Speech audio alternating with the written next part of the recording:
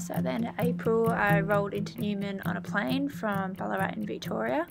I'd never been to Newman and I hopped off the plane and I instantly felt at home. Growing up I lived in some communities called Yalgoo, Murchison and Meeka, and there's just something about the red dirt, it just gets under your skin and you just love it. And then I realised I had no idea what I was supposed to do, nothing being communicated to me. I ran into a nurse who worked for the same company as what I was now working for, and he helped me check into a hotel, and the next day drove me out to Jigalong. It was all a bit overwhelming as none of this was told to me and I had no idea what to expect at all.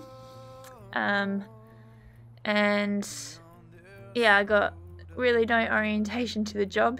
We were short-staffed that week, but the first week I had my first RFDS fly out, so that's with Royal Flying Doctor Service.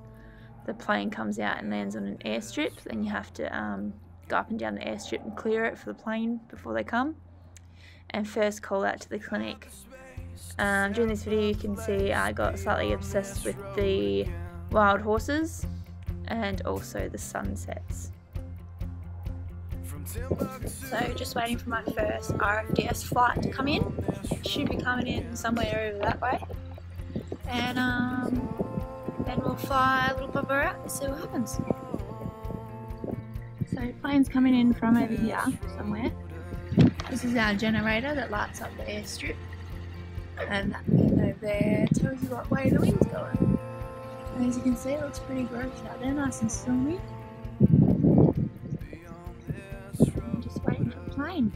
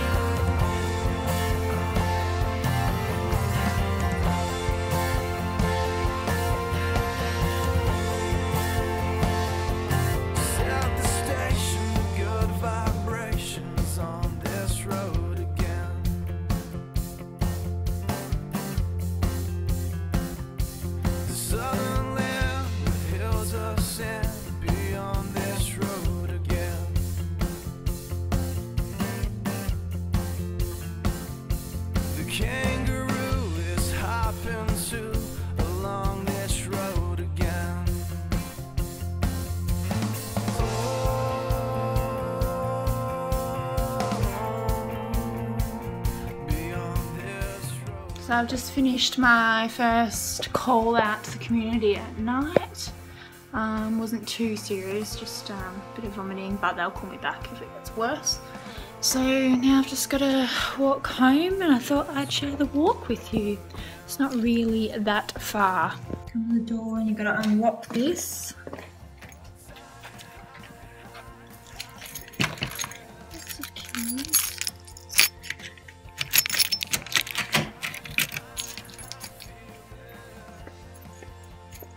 And my unit is actually straight ahead.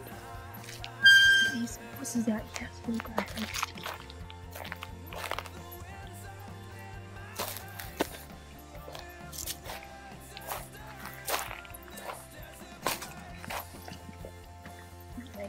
I'm not a very good predator.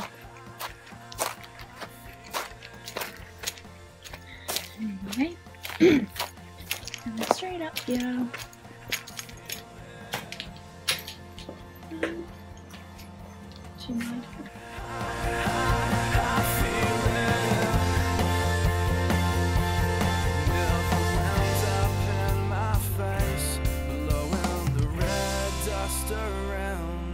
Desert place.